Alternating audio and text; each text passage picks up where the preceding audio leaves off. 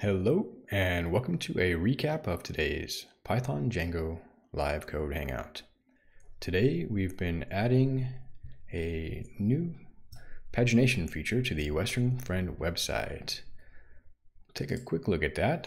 So the Western Friend website has a multimedia library and we have a faceted search interface. And at any time, there can be many, tens or even hundreds of multimedia library items if you remove all the search criteria and just browse the entire library.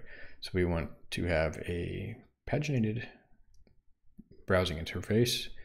The problem is that the full library contains some 40 pages of multimedia items when it's paginated at 10 items per page. And so it starts to wrap around listing all 40 of those pages.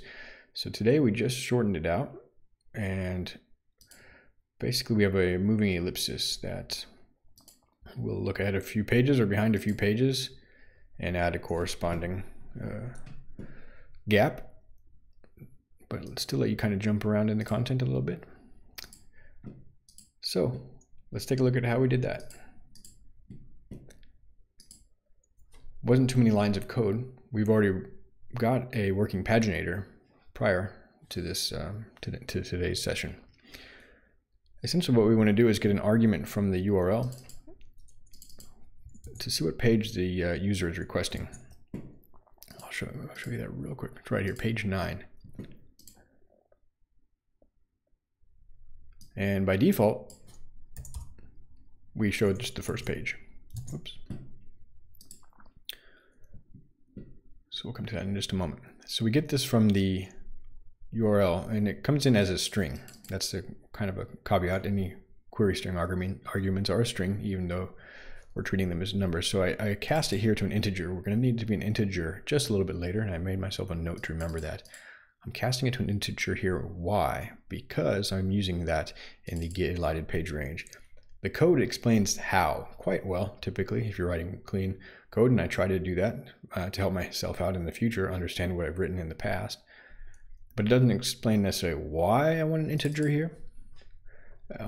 So I can kind of see that I did cast it to an integer if I read closely, but even then, it's a small detail that I could overlook. So I give myself a little bit of a meaningful comment without making the code too comment heavy. If we cannot cast it to an integer, we're just going to fall back to this default page as one. I want to be kind of permissive with what comes in and fall back to a sensible behavior if we get a value error when we try to cast that to an integer. And I believe that's a safe operation to take some URL string and cast it to an integer, but if I'm mistaken, please feel free to leave a comment and I'll look for a cleaner way of doing this. Basically getting a URL parameter as a particular data type, unless I have to cast it to an integer at some point. So our paginator has some number of items per page, and right now I've got it set to 1 item per page just to allow us to kind of see the thing working properly without having to add a bunch of dummy items. So we just created a regular Django paginator, and this comes straight out of the Django documentation. But the documentation and many of the tutorials about Django pagination are relatively simple examples, and they're not kind of going to prepare you for a site that grows in the number and amount of content that typically is on these paginated feeds or listings. And we quickly outgrew this pagination when we imported the actual website data. So the website Real Python has an article on developer and user-friendly pagination, and I basically have followed their guide. The key part of it being I'm using the Django templating engine. I'm not using a single page application framework. So what we do is set up a paginator with these library items that I've basically filtered in a previous line of code and the number of items per page, and we're going to try to get a page number that was passed in. Now this could be any number. It has to be an integer, otherwise we're not going to, or else it's going to be 1. So it's going to try to get that. And if we only have 10 pages and somebody asks for the 50th page, it's going to give an empty, basically the last page. It'll jump to that. this no longer is quite valid. We shouldn't get that exception anymore because I've also cast it to an integer there, but and I'll defaulted it there too. So I can actually clean this up. I can probably remove that branch. Nonetheless, I encountered this previously where what comes in as a query string argument is a string and needs to be cast to the proper data type in order to be passed into something that's expecting an integer.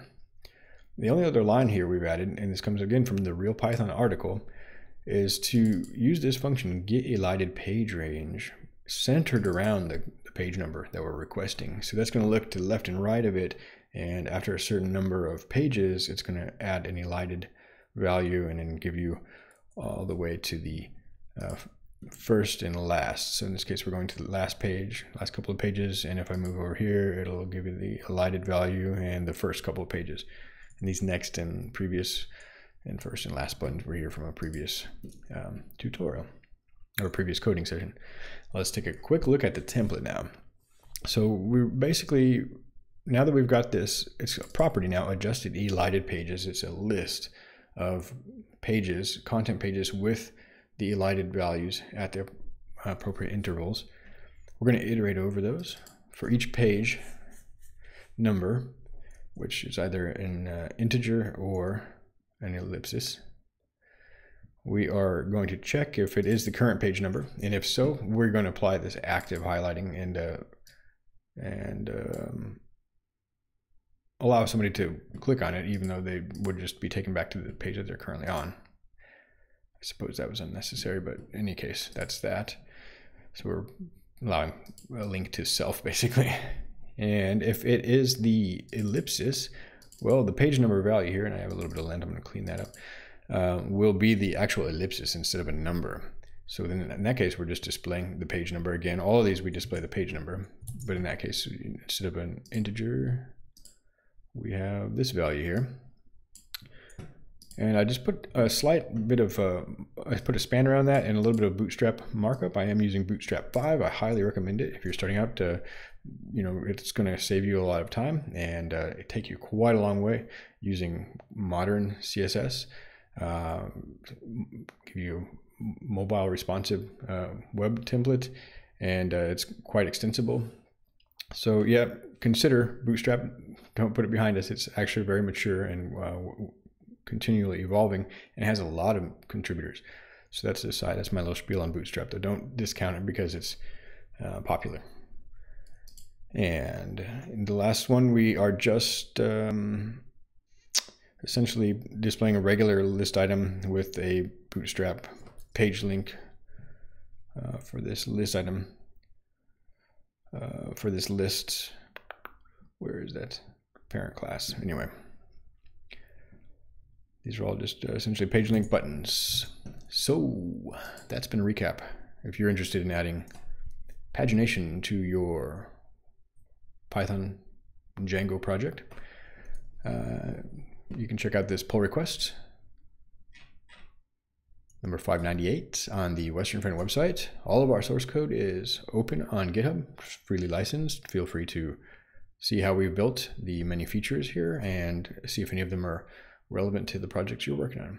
Okay, well, I appreciate your time. Thanks for checking out this summary video. I hope you're doing well and have a great day.